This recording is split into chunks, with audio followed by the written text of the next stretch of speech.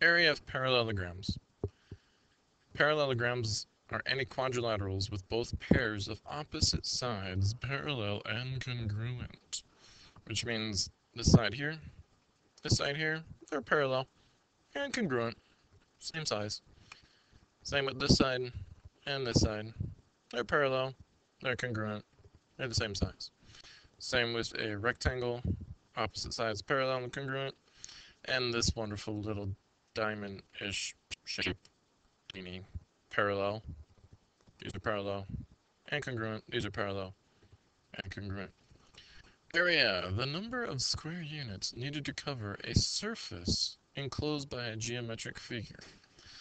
Fancy way of saying area is everything on the inside of a geometric figure. Anything that's shaded in there, well, that's the area.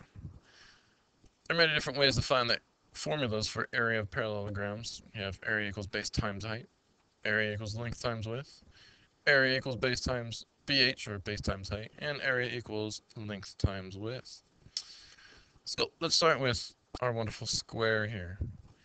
There's a few ways to figure out the area of this. We'll get to the formula in a little bit. I just want to figure out where they got the formula.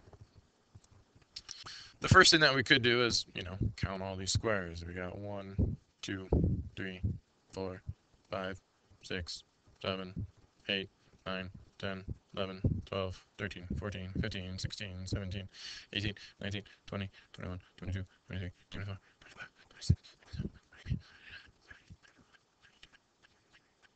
35, 36, 37, 38, 39, 40, 41, 42, 43, 44, 45, 46, 47, 48, 49.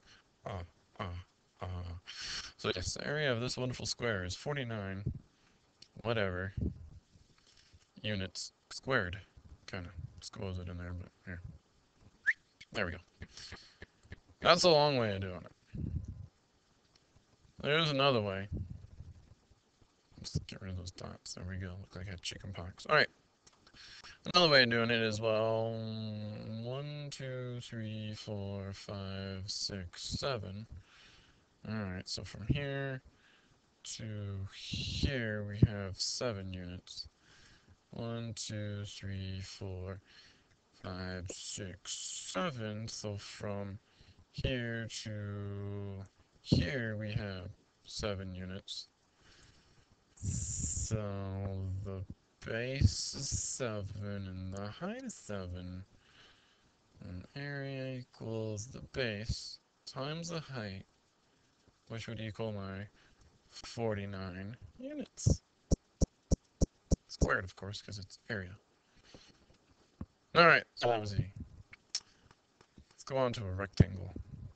Again, 2 ways of doing it.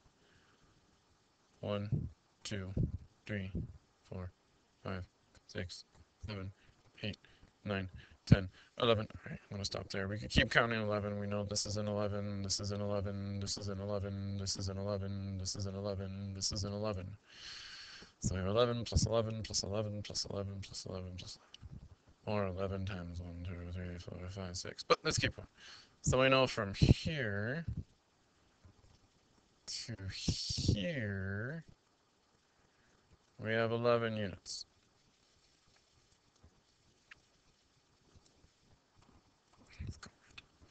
And we have 1, 2, 3, 4, 5, 6. And we know from here to here, we have 6.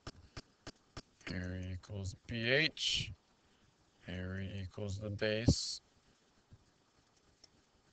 times the height, which equals 66. So the area is 66 units squared.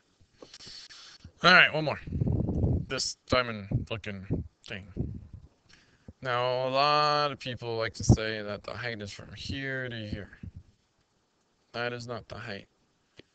The rule for the height is that the height needs to be perpendicular to the base. And since this is the base right here. Now this one's not so easy to count in the squares. So we're going to manipulate the system a little bit. This is what we're going to do. Just because I want to. We're going to first put a line right here. we're gonna make that wonderful triangle there. And then with that triangle, I'm gonna do a few magical things. Alright, and with that triangle, what we're gonna do, we're gonna pick up this triangle, and we're gonna move it over here.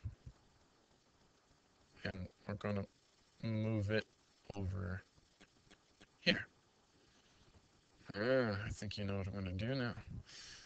And then, with the magic of editing, I'm gonna add a line right here. Hey, how about that? We made a square out of that diamond. Well, not a square, a rectangle out of that diamond little thing. Now we can easily find the height. 1, 2, 3, 4, 5.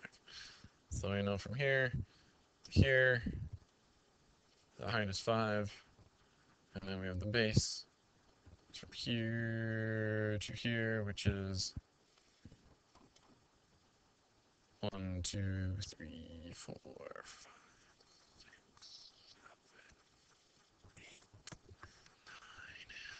10. 10. Alright, so there's a 10. Area equals base times height. Area equals the base is 10 times the height, which is 5. So the area is 50 units squared. And we got all that information. That rectangle there is the same thing as what we started with right here. Okay. Alright, that's it. Very first one done.